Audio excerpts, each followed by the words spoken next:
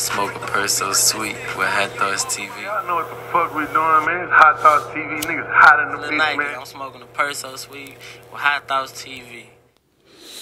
We were talking earlier, you know, you had brought up that you basically, like, you had went dumb when you did a interview with Bust Down. Shout out to Bust Down. Yeah, and you said that you had turned up on their ass a little bit. So what exactly happened with that? Nah, that was just shit. I only went viral because niggas just didn't like what I had said. Niggas took it like on some disrespectful shit. Whole time I'm just saying what I do. Like, you know when you like say, like, I don't like fake jewelry. So I had said that, like, a lot of niggas wear fake jewelry type shit. Yeah. I done seen a lot of niggas come out here and wear fake jewelry. So I said that, and that made all of Houston. So I mean, how I feel about this shit, it is what it is. Like, So you saying niggas was fucked up with you because you said you don't like that niggas come out here wearing fake jewelry? I just don't like fake jewelry in general. Oh, okay. But I was like, the capping out here is crazy. Like, it's capping that I never seen going on till I came out here. Type oh, shit. Okay, I see what you're saying. Like, y'all having whole hood stores and shit like that, like a whole store full of fake shit. Hell no. Yeah. Hell no. Like, well, I ain't never heard of that type shit. So when I came out here and I heard about shit, I'm like, it's crazy. So I said, I just don't like capery like that in general. I don't believe in fake it till you make it type shit. No, facts. I'd stay down. I'd disappear and be plotting the whole time. Like, you thinking I'm just relaxing. Hell no. Like, Pop back up with the real shit, yeah. Every time. Like, I ain't finna just go out here and go cop fake shit, fake designer, fake woo-woo, just to make it seem like I'm super paped up.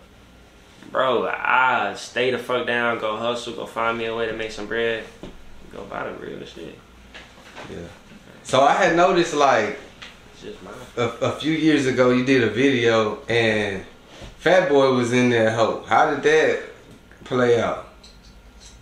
Shit, I really, I got with Fat Boy through a white boy named Jonah Rain. Hey, yeah, it's a nigga out of Florida right now. Nigga had hit Jonah and was like, you know what I'm saying, come on, 12 with me type shit. Me and Jonah had just fucked the summer up.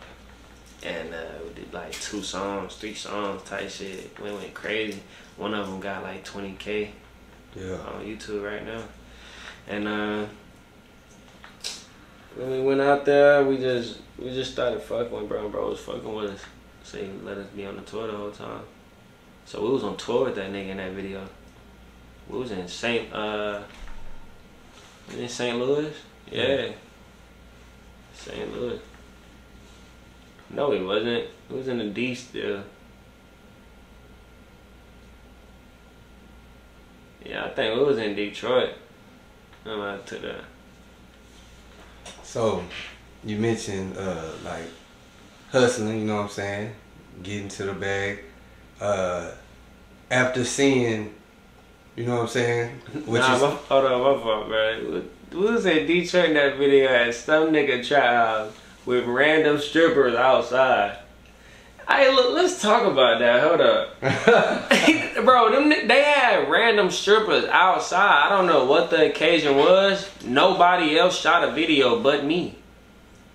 Random as fuck outside on the corner, on God.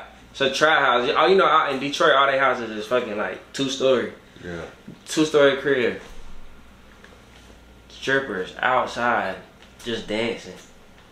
I'm like, yo, fuck going on?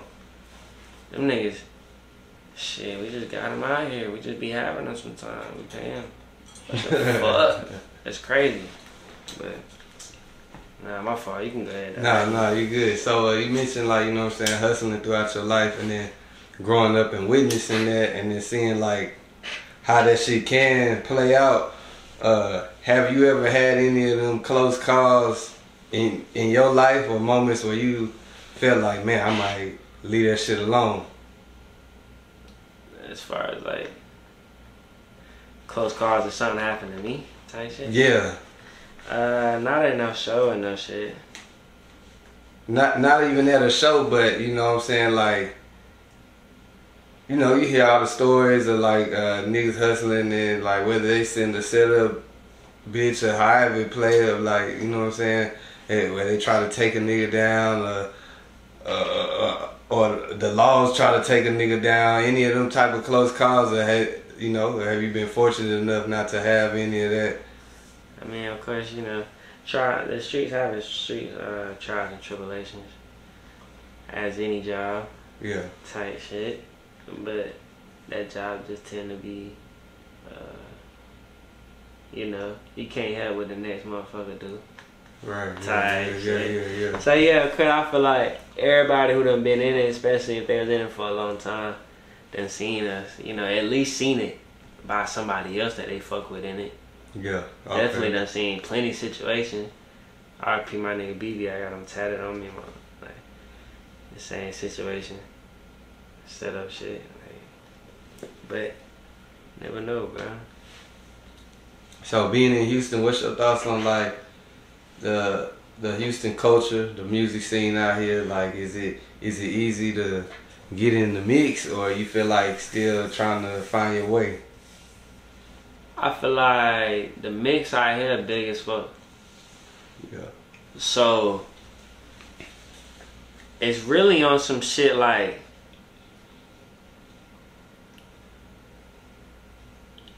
I feel like you can get stuck in between so many like pointless situations. You get what I'm saying? Like, it's a whole bunch of people individually doing shit to where you thinking it's some shit and it's really not. It's really not nothing. Yeah. So you're not even, you making a jab step. You're not even going forward. Like, it's just not what you think it is. So yeah, hell yeah. I think you gotta really fuck with the right people. Like, how do you gauge like who the right people is though? Shit on the cool. Niggas who just I feel like just go where you want it. Facts. You know what I'm saying? Go where you want it. So that way it can turn into some shit. Yeah. Potentially. You feel what I'm saying? Even if it don't that one time or two times, something may out of the maybe the third, fourth time you meet somebody and this shit go for like something bigger than what you expected. Yeah. Nobody had a fucking plan on, yeah, this exactly gonna happen, this exactly gonna happen to get where they at. Yeah. So it's like it be them unexpected situations and just chain of events that make niggas, you know, do special shit. Yeah. So I just feel like go where you want it, bro. And don't allow no weird shit to be, you know, a lot of niggas that try, like, I was about to say fuck with niggas with status, but it's like, them niggas be weird, fool. I'm not even gonna cat too, like, I'm not gonna say weird, bruh, but like, some people may try to hold some shit on your head about, like, you know what I'm saying, making you work with them. It ain't gonna be, it might not be no genuine shit. Yeah. So it's like, yeah, sure. I agree, yeah, just go where you want it, bro. So we damn near, it's August, like, yeah, so it's, yeah, that's like, damn, we damn near through the year. Like, what else do you got lined up 2024 as far as like, you know, music? I know you got your own brand too. Oh yeah, fact. I got some of that shit on me, actually. So that's the one. For sure. Yeah. So how long that brand been in the works? I really did my first drop back in like 2019. Yeah. 2018 type shit. I did my first drop. And then I ain't do no other drop maybe till like a year later.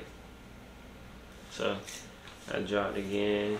And then people was fucking with it again, so I just thought I said, fuck it, I'm gonna make it a thing now. Yeah. So I've been dropping shorts, man, like little sets, shirts and shorts. I just got some shorts in, man. I'm finna put some patches on them and shit. And it'll be done. Yeah, so let the people know like where they can find you at. Money Making Misfit, man. That's the brand on Instagram. And then Billy Bandz 3. I need to text a nigga who got that name, the original one. You gotta give me my shit. Yeah. And yeah, if you got any last words for the people, you wanna pop your shit. Shit, man. Hot thoughts.